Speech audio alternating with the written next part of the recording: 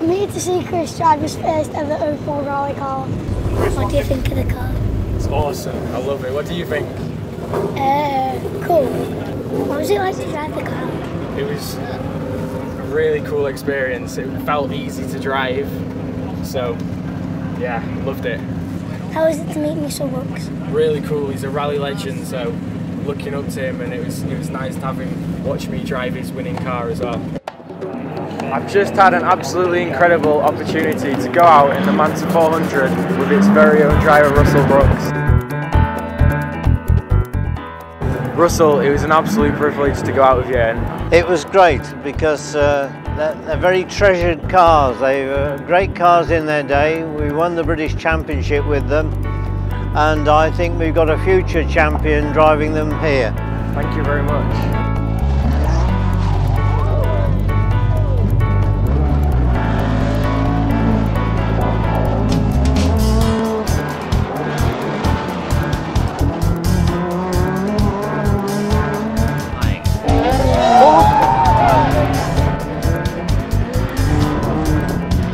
Russell Brookes, co-driven by Mike Broad, takes the 1985 Opel title. Once again, Manta Power decides the championship. It's great to be involved in the same teams. You're driving an Opel Adam, aren't you? Yeah. So they must be nearly as quick as the Opel Manta. I think in a straight line the Manta's a real beast, isn't it? But yes, around the corners I think the modern cars are a bit more nimble. 1984 was also signalling the start of the great Manta rivalry between McRae and Russell Brookes. Brookes now in a Manta after his years of success in a Vauxhall Chevette. What's really interesting for me is you won the Circuit of Ireland, and that'll be my first rally with Opel. Yeah, I won the Circuit of Ireland rally 3 times. We never actually won it in an Opel Manta. We had a rally-long battle with Jim McRae. Unfortunately, team orders came into play and I had to drop back and concede first place, but they were great days.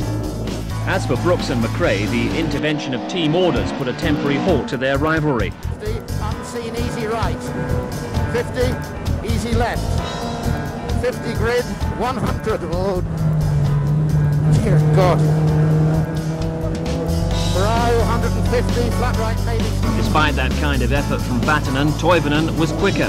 Victory for Toivonen, Vatanen second, the first international Manta 1-2. The Opel really was the epitome of the best of two-wheel drive, normally aspirated rally cars, which gave fans such a thrill then because you were very much on opposite it, lock slides, lots of sideways, and it was great to watch and great to drive. And a very reliable car as well. I don't recall retiring on a single rally in the Opel Manta from mechanical failure. I'm very pleased that Kerry Michael can make his 2 Opel Mantas available at the Race Retro show here. A great car, great record.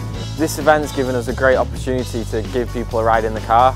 We've also had a lot of fun taking out some VIPs and celebrities like Jesse from Storage Hunted, and also Jack Benyon from Motorsport News. Just going out for a Sunday drive with my boy Chris.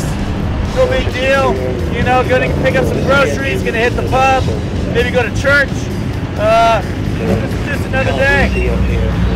Thank you very much for the drive today. That's good.